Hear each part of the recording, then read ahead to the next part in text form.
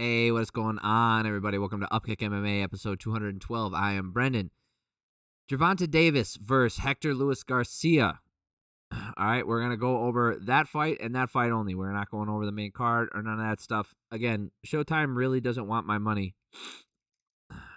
for some of these things.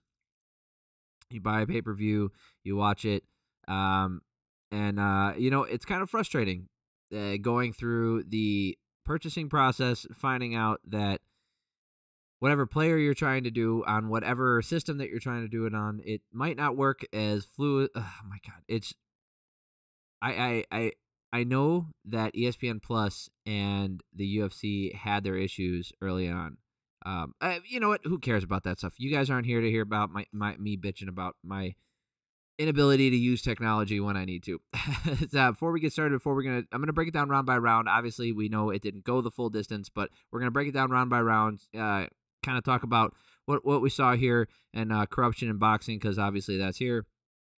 And then you let me know what you guys thought. Subscribe to the channel if you like this stuff. I put out usually 2 or 3 videos every single week talking about MMA. I do boxing. I do like UFC, PFL, 1FC. I did Ryzen the other week. A lot of cool stuff. If you like fight breakdowns, I do all that stuff here. Subscribe so you know when the next video is coming out. All right, let's talk about this. Gervonta Davis ends up getting the stoppage finish in between round 8 and round 9. Now, he failed to get off the stool. Maybe Garcia.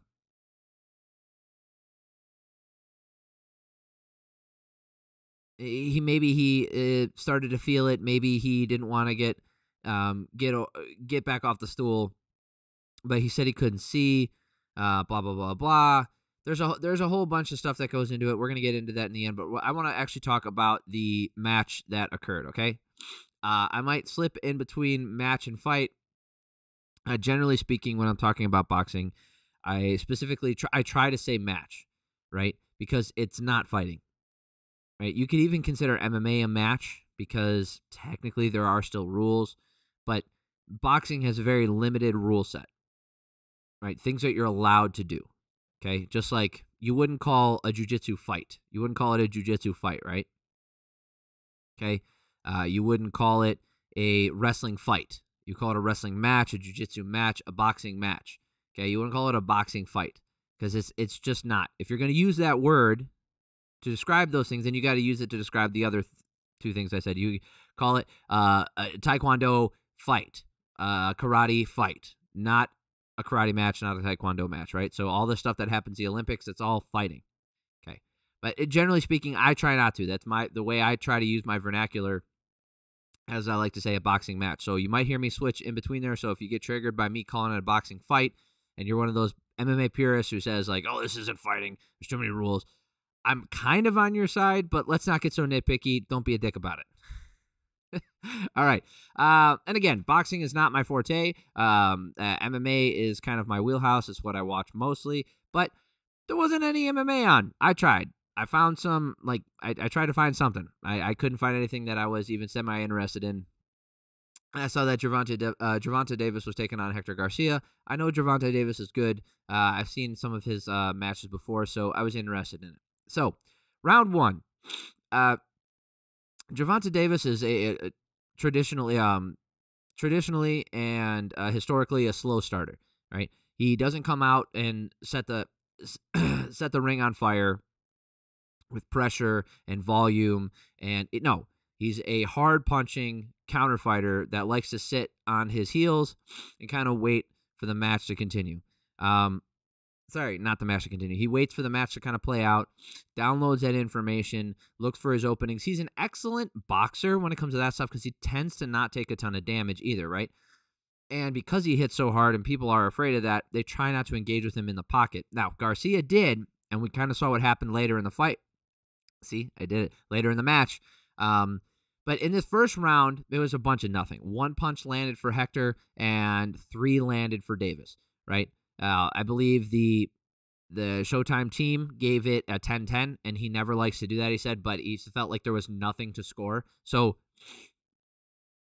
you're allowed to give it, and just, I don't want to break down the entire 10-point must scoring system here, But we will talk about how you are allowed to give a 10-10.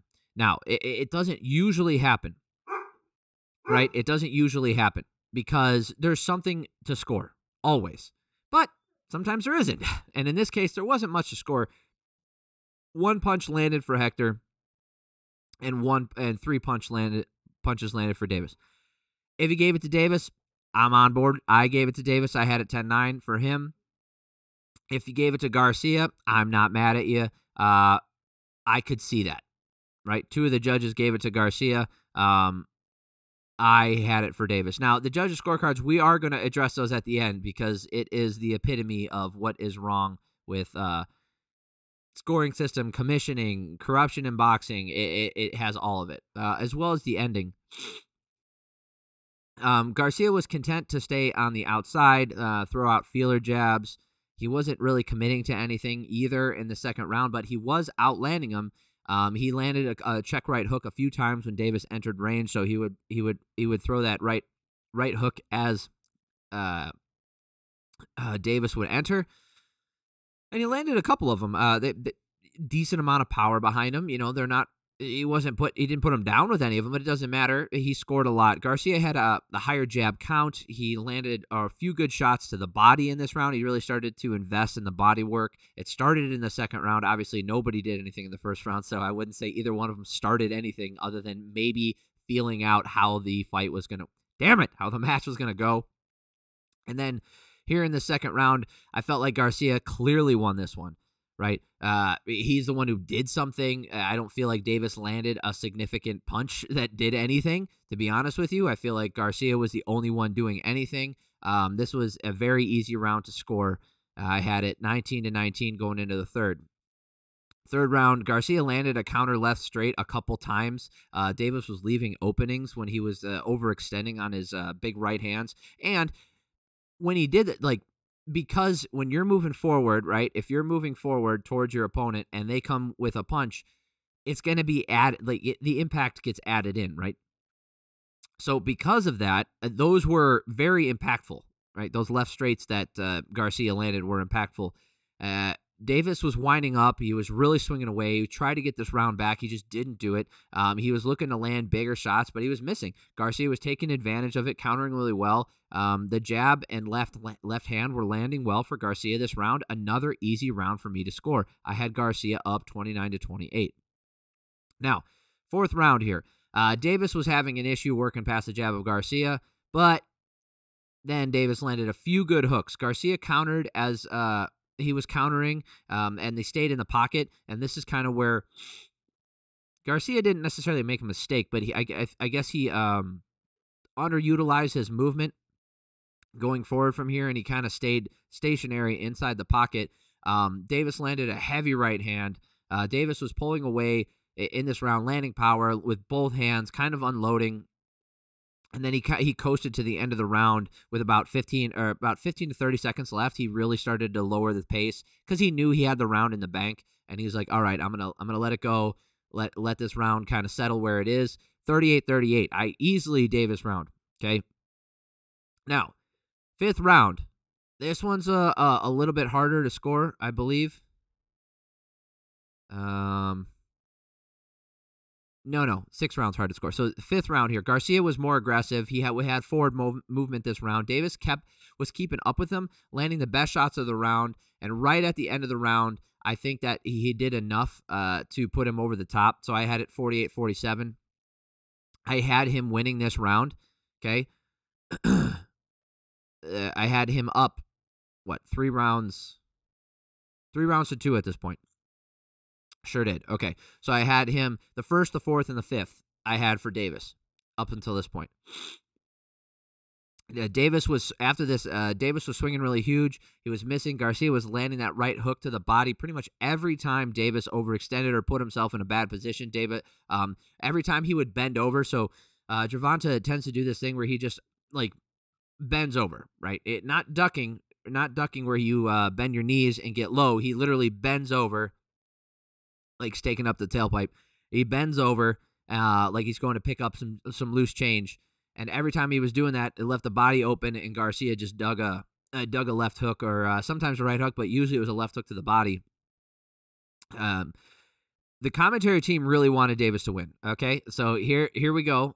This is Showtime. This is every single boxing promotion, every single MMA organization, everybody. It's a human trait. We all have favorites. Okay, and if an organization is pushing an individual, whether they actively say it or not, there's tendencies by the commentary team, by the judge, not even the judging. The judging is a corrupt system that I don't even need to get. We're going to get into that. It's just clear they have a message that you're trying to get across. And when you're mentioning, oh, Davis is waiting, oh, Davis this, oh, Davis that, oh, Davis is going to be doing these things, they're all talking about it from his perspective. Anytime he does something, they talk about it as if it's the other guy is, on the ropes, and this is the end of the world for the other guy. And anytime Garcia lands anything, they'll mention it in a passing statement, like, oh, that was pretty good. Oh, that's good there. Oh, but he's doing this. But but like, oh, they have to qualify it with some sort of statement about what Davis is doing. All right. The commentary team really wanted Davis to win. I don't think his shots were as impactful as they were making him out to be. I had Garcia out, like, I thought he was outworking him, staying tight on defense. After 6 rounds, I had it even, 57-57. Hell, 2 of the judges who are like almost, they got to be goddamn blind because of the first couple rounds they scored here. They gave Garcia the freaking 6th round. All right. Right? I mean, I'm not off my rocker to suggest that. Even the corrupt ass judges can kind of had to give him the 6th round.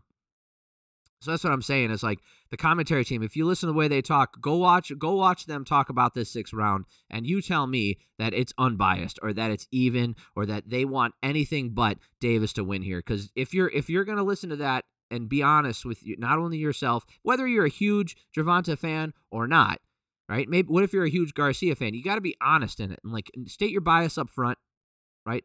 With yourself. I just mean state your bias up front with yourself. Acknowledge your bias. Watch it, listen to it. Like this match wasn't that bad. This boxing match wasn't bad. It was actually fun to watch. I thought it was back and forth. It was very close. It was competitive on all senses of the word. I felt like there were 2 conflicting styles here. It made for a fun, entertaining event while it lasted. And after 7 rounds, so in the 7th round, Davis was looking for some in between rounds. Okay, so here's the shenanigans. There's some shenanigans that happened. So Davis was looking for someone between rounds after the 5th, the 6th, and the 7th round here. 4th, 5th, and 6th round. He was looking for someone each time. He'd be like, "Oh, where is he? Where is he?" There was also a fight with I forget who. It doesn't matter. Some dinglings were fighting in the crowd. Not cool. That happened in the next round. So in this round, Davis was waiting till the end of Garcia's combos, and he was swinging hard. He did land a couple of shots, but Garcia was staying in his face. Davis landed a good right hand. I just didn't feel like enough of his stuff got to the mark. So this round was really close for me. All right, this is the 7th round.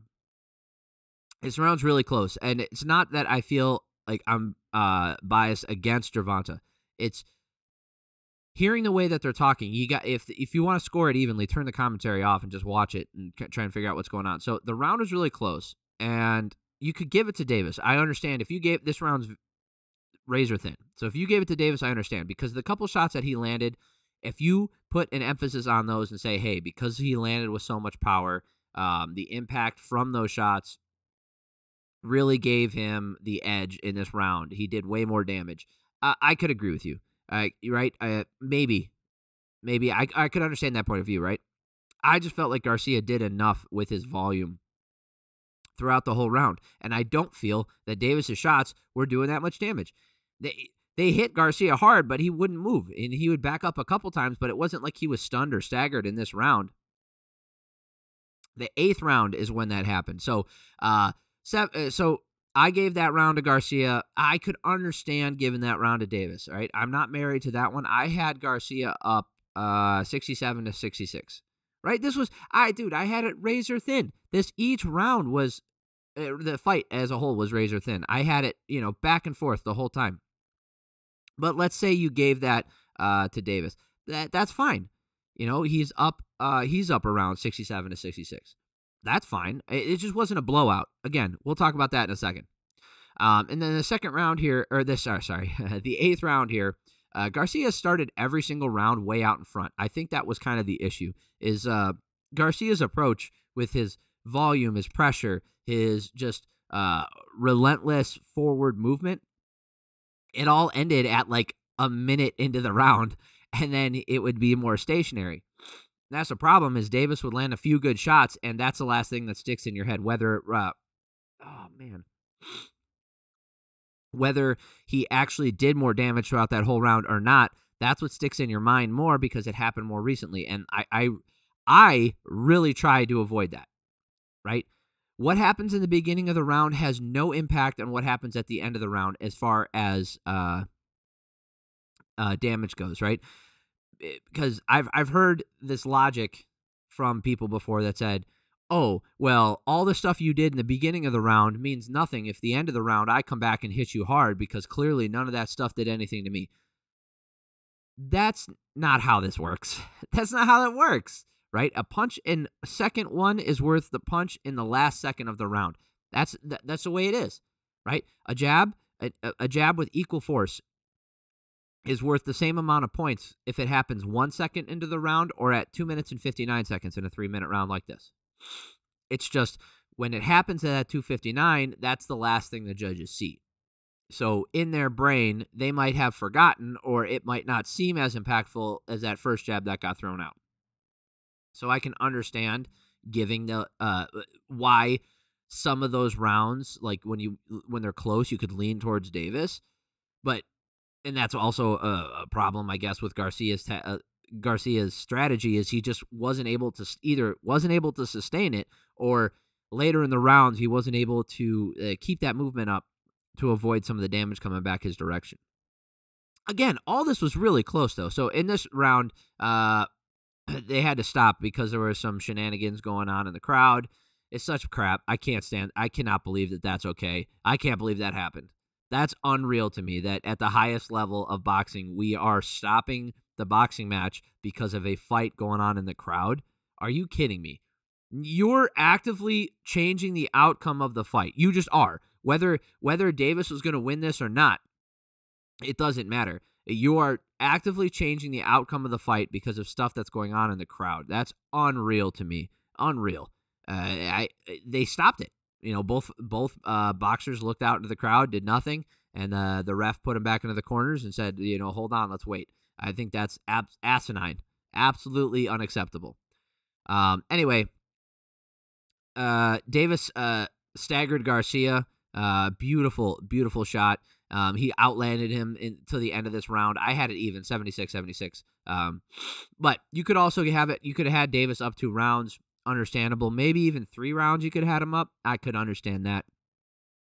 But we are going to go to the I was like, what a load of garbage that it got stopped between rounds. Garcia says he can't see out of one eye. Tell me that boxing isn't fixed. Or, tell me boxing's fixed without telling me boxing's fixed. Come on, guys. In a competitive fight like this, when they're all talking about the epic money fight that's coming next between Gervonta Davis and Ryan Garcia, right? Because he's popular. When all the talk is about that, none of the talk is about this fight at hand. You're gonna tell me that they wouldn't put their thumb on the scale of this one, or maybe approach Garcia ahead of time, like, hey, maybe around this time it don't come out. And the thing is, I don't want to accuse Garcia of anything. I don't want to accuse his corner of anything. Maybe he genuinely couldn't see. Maybe he genuinely felt the power of Davis. But also, some of the pundits, these news pundits, the way that they're talking about this boxing match, I don't think they watched it. Let's look at the scorecards. I'll tell you what I mean about them too, but look at these scorecards, man. Look at these scorecards.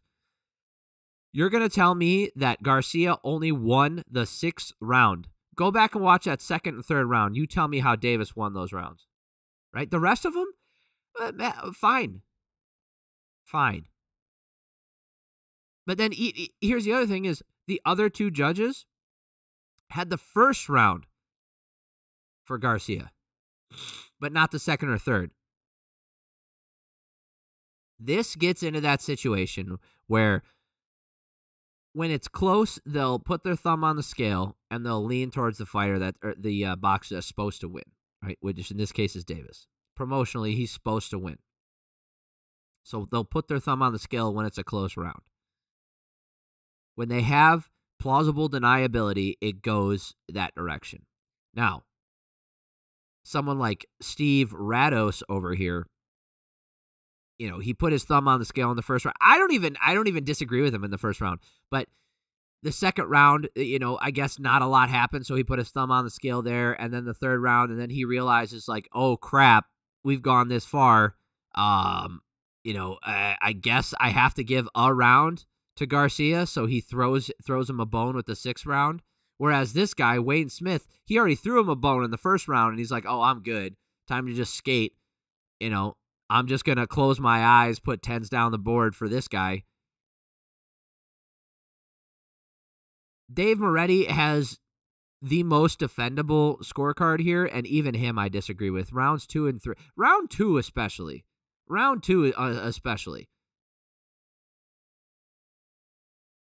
3 maybe, because maybe maybe they thought Davis landed one of those big swinging shots that he didn't land.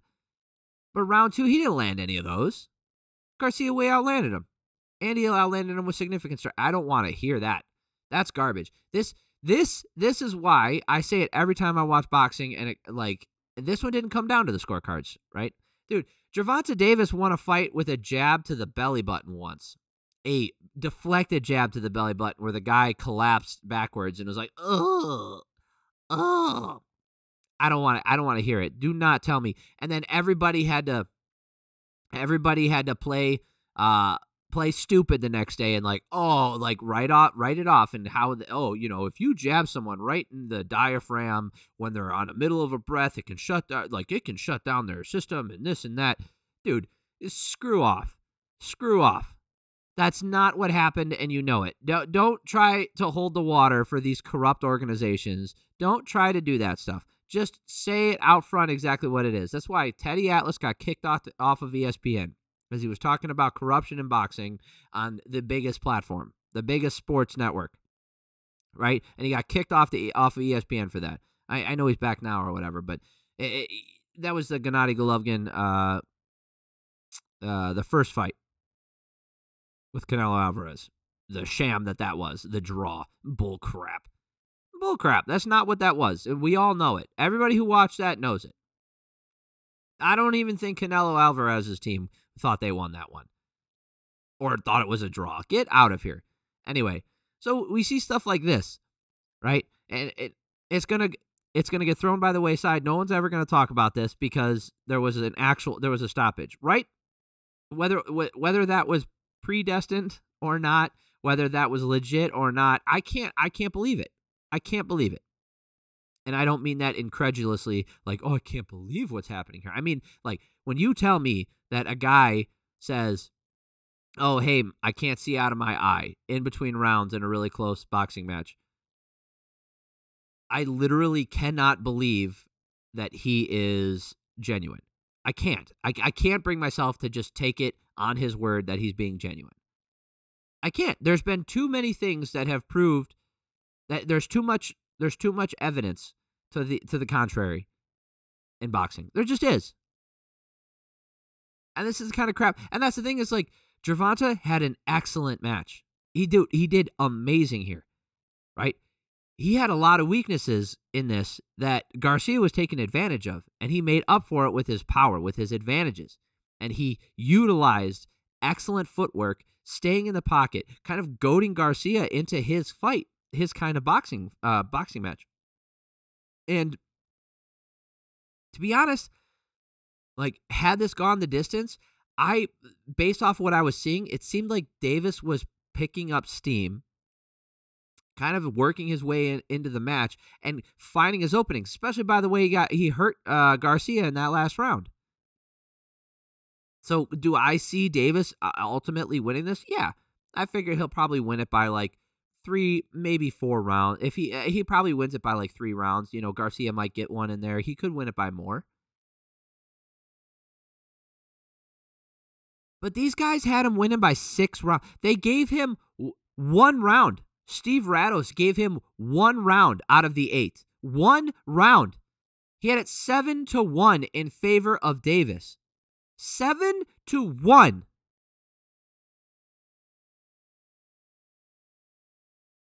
This is unacceptable. This is not okay. And it makes it as a fan of combat sports, it makes it really hard to take this sport serious. Even when there's a good match on. Like I said, this one came to a definitive end, but I still have my questions because I'm like, well, I can't believe that happened for real. But let's say it like an actual knockout that looks legitimate. A legitimate knockout happens. That's the only time. That's the only time that we can look at something. Even then, it could have been pre-planned. But let's say it looks legitimate. There's a real knockout that happens. It's the only time we can be confident in an actual outcome. Everything else is total bullcrap. I can't believe it. I can't look at boxing like that anymore. Not anymore, ever. I as an adult, I don't think I've ever gone into boxing with an open mind thinking, oh, anybody could win this. Every time I watch, and you tell me if I'm wrong. Maybe I'm off my rocker. Maybe I'm misunderstanding something. But here's the other thing, though. It's like the guys who do know boxing, the boxing pundits, the guy who was scoring this live for Showtime had Davis up 1 round. Or had him up 2 rounds. And like I said, if you had him up 3 rounds because you gave him the first, whereas the commentary team didn't, right? He didn't give anybody that first round. He gave it a 10-10. So let's say you gave Davis that round and you had him up 3 rounds. 3 rounds. Maybe even 4. 4 out of the 8. No, but none of these judges were even close to that. None of them were close. The closest one was Dave Moretti, who gave Garcia the 1st and the 6th. 6th, I argue, is correct. I do give him the 6th. Okay? But that wasn't even definitive. Not every judge. No judge gave Garcia not all 3 judges gave Garcia the 6th. Not all of them gave him the 1st. I would argue that those ones were even close. Those were closer rounds to score. Right? Those are probably closer rounds. 2, 3, not close. That was Garcia. 4, not close. That's Davis. 5, not close. Davis. 6th round, close, but I gave it to Garcia. Now we're at a split fight, guys. If you gave, depending on how you scored that first round, we're at a split. Dude, come on now. Like, when you see this crap, like, tell me, please. I'm being genuine. Am I missing something? Am I off my rocker here? Did I miss something when I was watching this? Because the people on the commentary team were scoring it pretty much in line with how I did. Maybe I leaned a little bit too much in 1 round towards Garcia. So maybe I had him up 1 when it should have been a draw, or Davis should have been up 1. Right? Maybe I gave him too much credit or something like that. Okay? But I would argue that my scorecard is closer to what it should have been than these guys, who outwardly are, they've got to be corrupt. There's no way that they went in this with an open mind. And now, like, what I was saying at the beginning of this was, I don't think I've ever gone into a boxing match and watched an event thinking anybody could win this based off of whoever's the best boxer that day. Not usually, every single time I've watched an event, it's always been, barring a knockout, of course. But even then, it's one of these guys has an uphill battle. And not because of a skill differential, it's because he's not supposed to win. So the only way he's getting this done is if it's so one-sided every single round that, there's no excuse, so they can't, right? That's why this fight was tightly contested. This match was tightly contested each round. As far as just total output and production, and like, you can make an argument either way and not be ridiculed for it, right? Sure. So this is one of those examples where, like, they just put their thumb on the scale and they're like, any close round, Davis. How many is it? I gave him 5 in a row. Ooh, Garcia. Davis. Dude, if this isn't a like a picture perfect example of these judges just screwing the pooch, just this isn't even about not knowing, not their wheelhouse. This is straight up corruption, incompetence. This is horrible. Like by every measure, this is awful. So you tell me in the comments below. When's the last time you watched a boxing event? A preliminary boxing event. Something premier, something or not preliminary, something a premier boxing event with well-known competitors, especially at least one of them is well known.